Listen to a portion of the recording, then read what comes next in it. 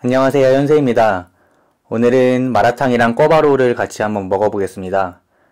일단 영상 시작하기 전에 저랑 중학교 3학년 때부터 친구였던 재현이라는 친구가 며칠 전에 생일이었어요.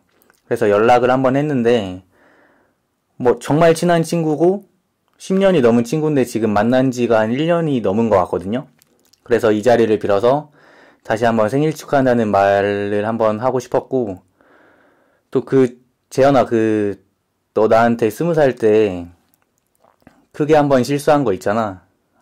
난 너가 혹시라도 까먹었을까봐 기억 한번 해줬으면 좋겠고, 그리고 너가 음식을 뭘 좋아하는지 몰라서 일단 나는 내가 먹고 싶은 걸 준비해봤어. 이 정도면 그렇게 막 친한 친구는 아닌가? 하여튼 한번 시간 되면 한번 보자, 친구야. 그리고 영상 보시는 분들 혹시 괜찮으시다면 댓글로 재현아 생일 축하해라고 한 번씩 적어주시면은 그 친구가 정말 좋아할 것 같아요. 얼마나 많이 적어주실지 모르겠는데, 네, 일단은 다시 한번 생일 축하하고 마라탕 맛있게 한번 먹어보겠습니다. 구독과 좋아요 한 번씩만 눌러주세요. 일단 영상을 시작하기 전에 방금 말씀드렸던 재현이라는 친구가 제일 왼쪽에 있는 친구고, 그리고 저는 제일 오른쪽에 있는 게 저예요. 이게 제가 입대하기 한 2주 전이라 살이 이렇게 많이 불어 있는데, 그리고 사진도 6년 전 사진이에요. 다들 얼굴이 좀 많이 앳되고 못났죠. 그리고 제 바로 왼쪽에 있는 친구가 저번에 저랑 같이 허니콤브랑 엽떡 먹었던 친구. 영상도 있어요. 여러분 이것도 한번 많이 봐주세요. 일단 이 사진에서 보면 저랑 재현이랑 거리가 좀 많이 멀어요. 네, 그렇게 많이 안 친했었나? 장난이고, 생일 정말 많이 축하하고, 너가 이루고 싶은 거 다 이뤘으면 좋겠고, 돈 많이 벌자. 나 맛있는 거 많이 사주고, 다들 정말 보고 싶고, 다 같이 한번 만나서 또 영상 한번 찍었으면 좋겠다. 재현아 생일 축하한다. 오늘도 콜라.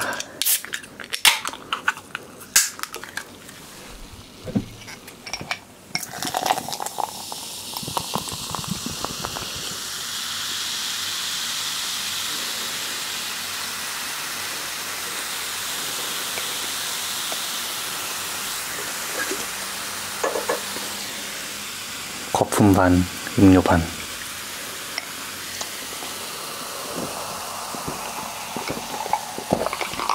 마라탕을 진짜 오랜만에 먹는 것 같아요. 재현아 생일 축하한다.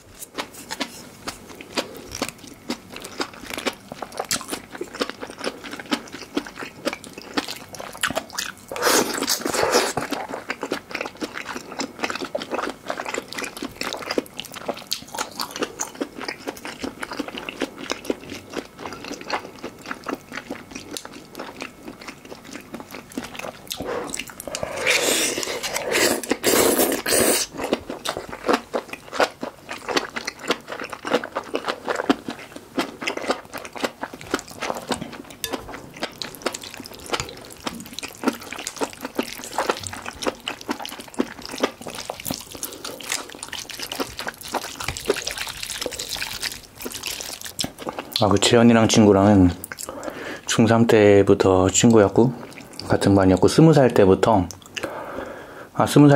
저 군대에 입대하기 전에 매년 분기마다라고 해야 되나? 반년마다 여행을 같이 갔던 친구들이 있어요. 이따 사진 제가 찾으면은 한번 올려볼게요. 6명, 5명, 6명 친구들끼리 정말 자주 만나는데 이제 나이 먹으니까 만나기가 힘들더라고요. 다 같이 만나는 게 너무 힘들어요.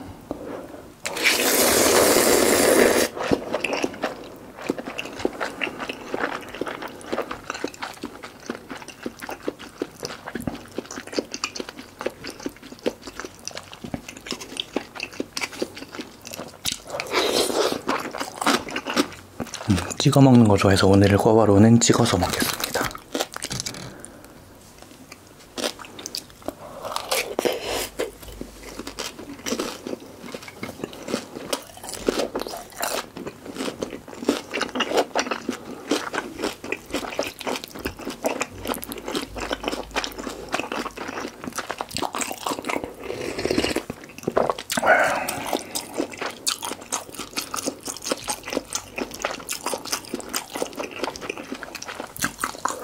소고기.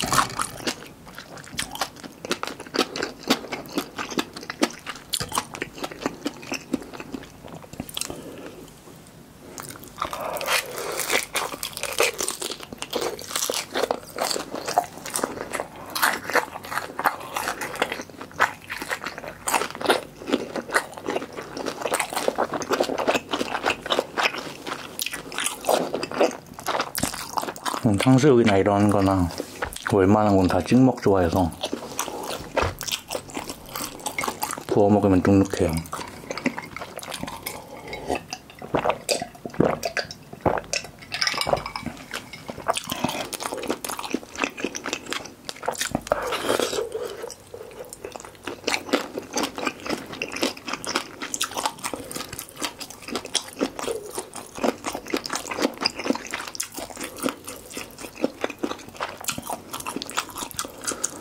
중국 당면이랑 소고기랑 옥수수면.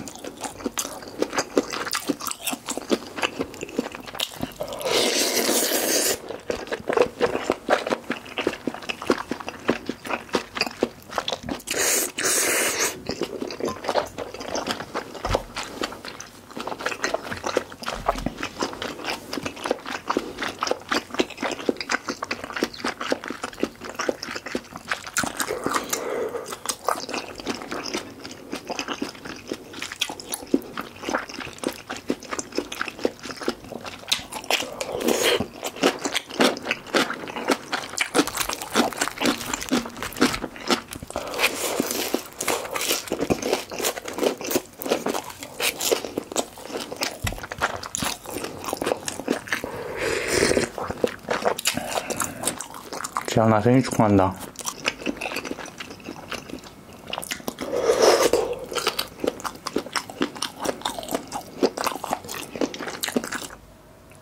오랜만에 또 같이 만나서 놀러 가고 싶다. 저희가 놀러 갔던 게 다 같이 5명, 6명이서 놀러 갔던 게 가평, 안면도, 부산. 딱 제가 이때를 제일 먼저 했어서 가지고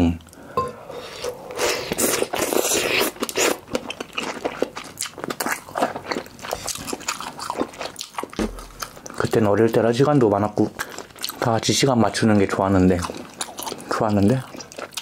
쉬웠는데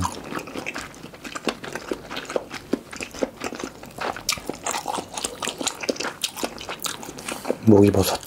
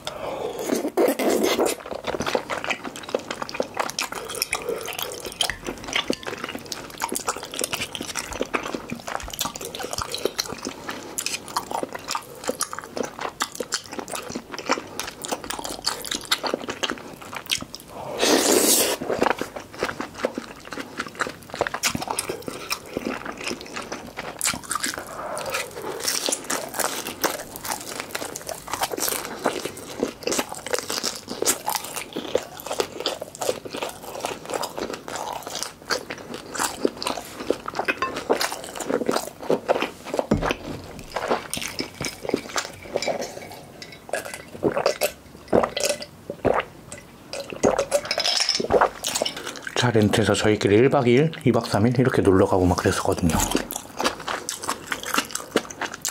지연아 생일 축하한다.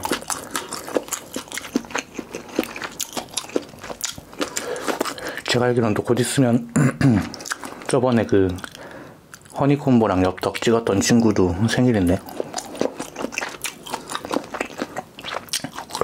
범수야 너도 미리 생일 축하한다.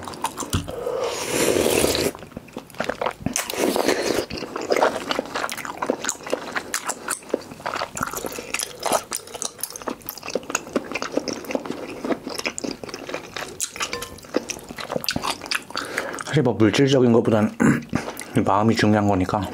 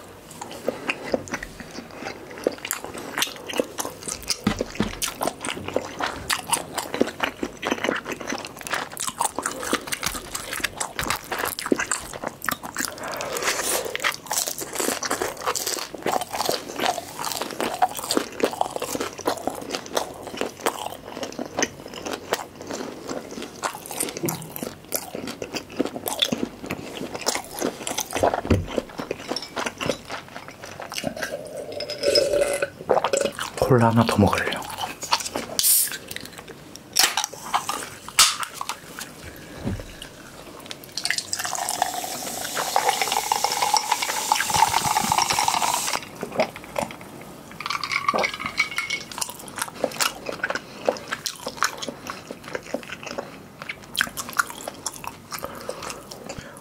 확실히 이렇게 멀리 앉아 있으니까 얼굴이 되게 작아 보이네. 오. 지연아 생일 축하한다.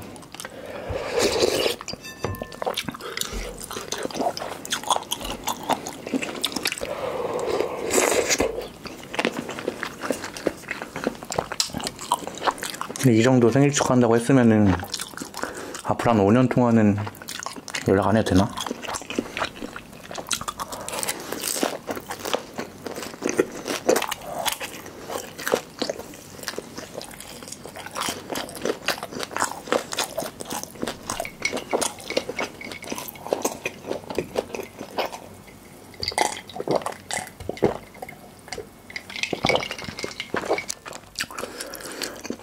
자, 그 재현이라는 친구한테 하나 딱 부러운 게 어깨가 진짜 넓어요. 어깨, 와.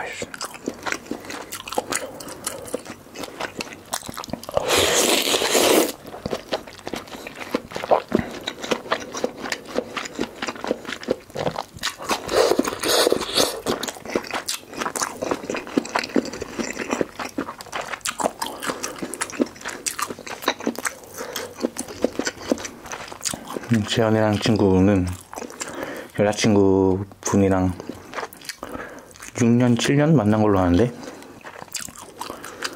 두 분 결혼하면은 그때야 다 같이 만날 것 같아요.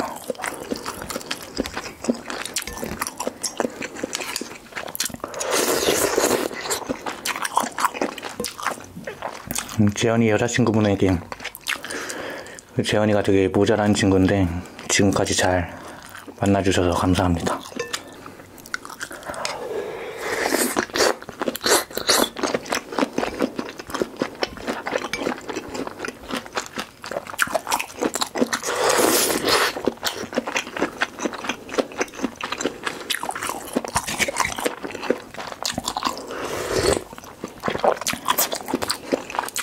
네, 오늘 마라탕이랑 꿔바로우 먹방은 여기까지만 찍도록 하겠습니다.